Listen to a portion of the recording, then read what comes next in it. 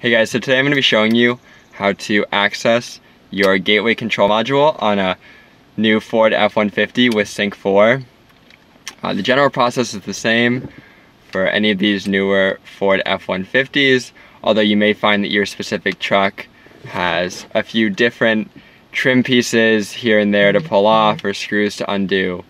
But this video should serve as a pretty useful guide for getting to your gateway control module. You might need to access your gateway control module if you want to put in a new module. For example, the shock sensor add-on, which I'll be talking about in another video. But hopefully you find this video helpful, because I had a lot of, personally, hard time finding information on how to get to my control module. So to access your gateway control module, what you're going to do is the first piece of trim is to remove this top one that goes around your screen. Next, you're going to remove the trim that holds in your push button start. Let's see if I can get this.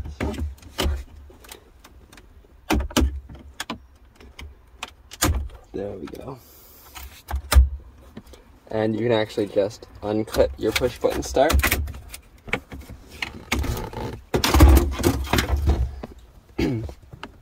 Next thing you're going to do is remove these two pieces of side trim here that go right along your driver's side. The easiest way to do that is just to pull from the side here.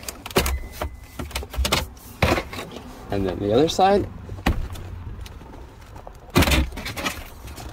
And now all you have left to do is remove these 4 screws. So to remove these 4 bolts on my F-150, I'm using a 9/32 of an inch size socket head.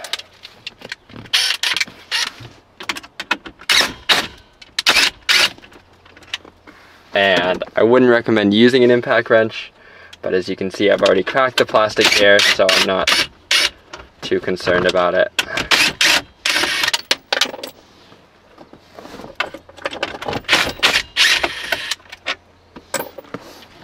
Okay, so now that you've gotten those 4 off, you can remove this console here, and I'll give you a closer look.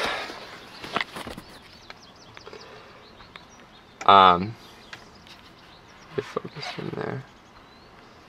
So depending on your setup, for me personally, I had to unclip all of these connectors in order to access the gateway control module, but you can see right back here, here is our gateway control module. There's lots of connectors all around here, so if you remove them to access the back of it, make sure that you reconnect all of them. And I would recommend that you double check before turning it back on that everything works, so you don't have to go through this process again. That was how to access your gateway control module on the new Ford F-150s.